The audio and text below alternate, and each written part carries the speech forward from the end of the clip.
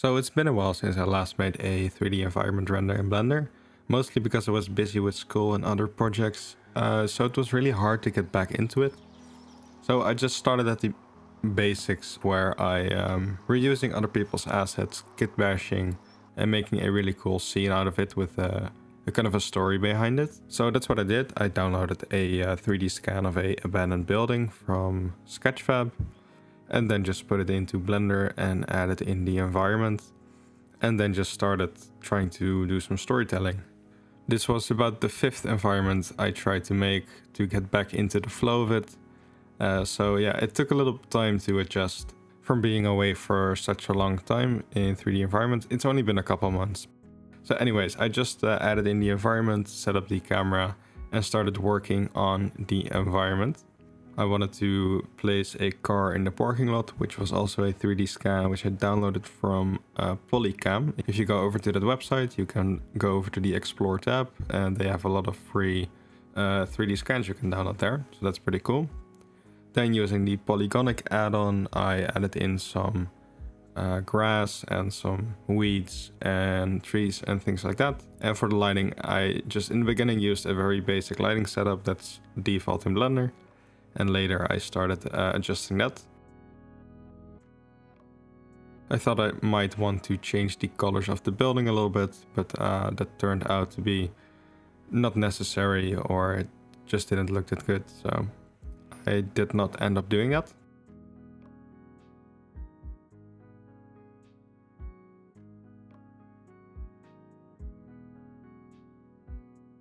One important thing with 3D environments is the grass and how you build that up.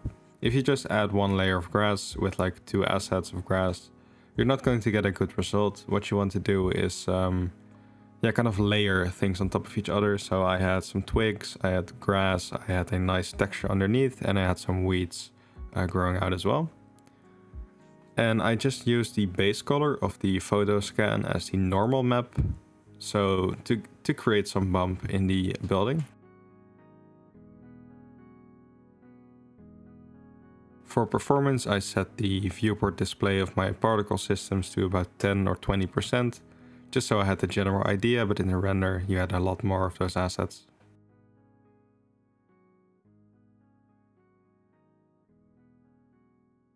Then adding in the car I told you about, just finding a nice place for it.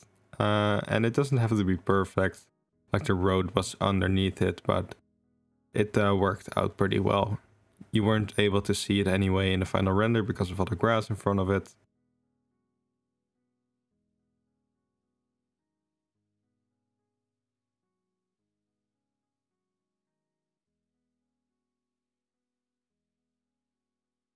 Then adding in the trees. At first I thought I was going for some pine forest, but after kind of looking at the building and the Sketchfab page, I noticed it was a seaside building, and I didn't really think pine trees fit that. Like, it gave me sort of like a LA beach kind of vibe, so I didn't think that would match.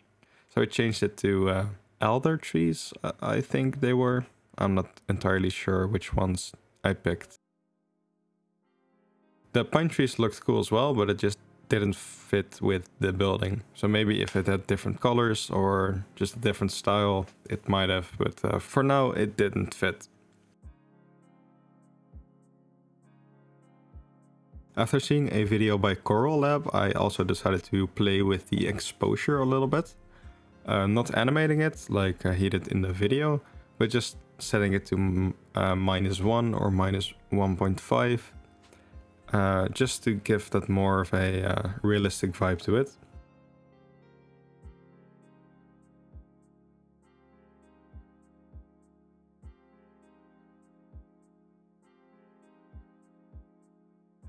I feel like sometimes my renders are a little bit bright, so playing with the exposure really helped with that. As you can see here, the other trees just looked a lot better in combination with the building.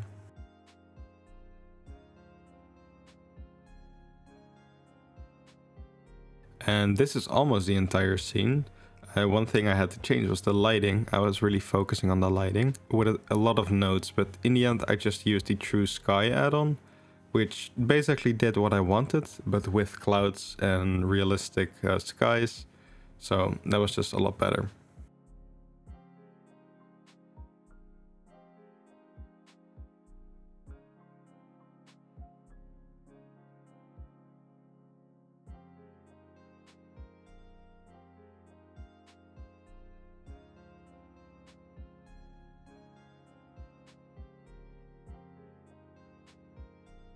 As you can see here, I didn't really think the sky matched with the lighting, so I ended up just choosing the True Sky add-on.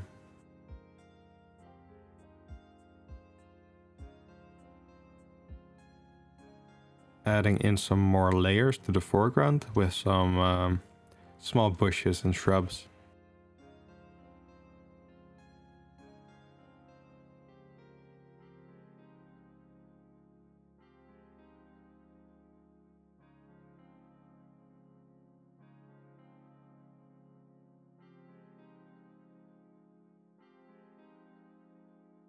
Doing a lot of test renders because I was working with a viewport display level of 20%.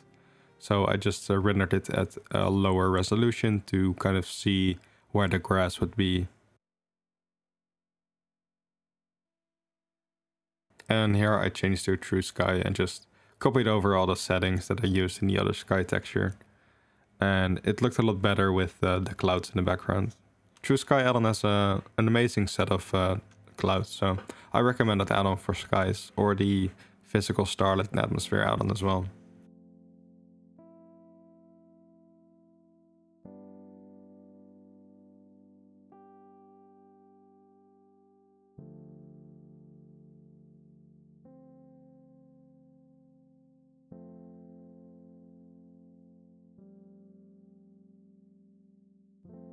So as you can see with the lighting here, I was changing a lot and really small amounts as well.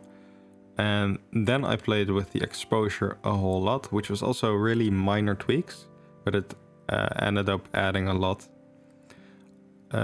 Also, some things I was struggling with was the look transform of AGX, which was set to punchy by default.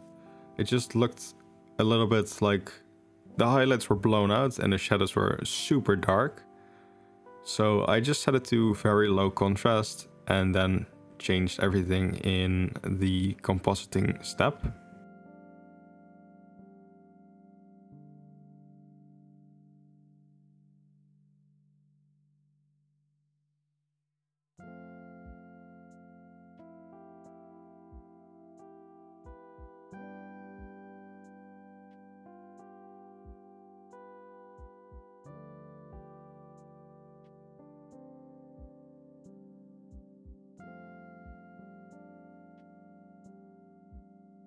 As you can see here, a low contrast look transform just look more neutral, and that gives you a lot more flexibility to work with in the compositing step.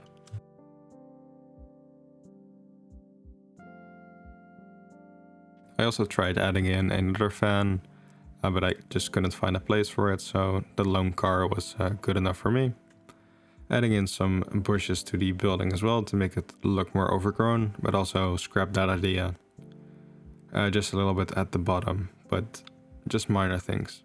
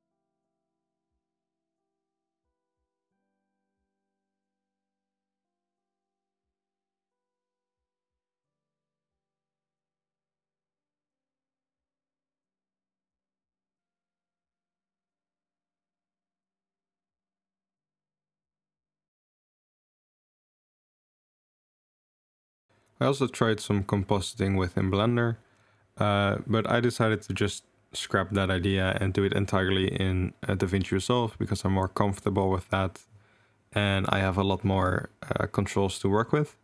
So yeah, it was a cool idea, but I didn't end up doing it.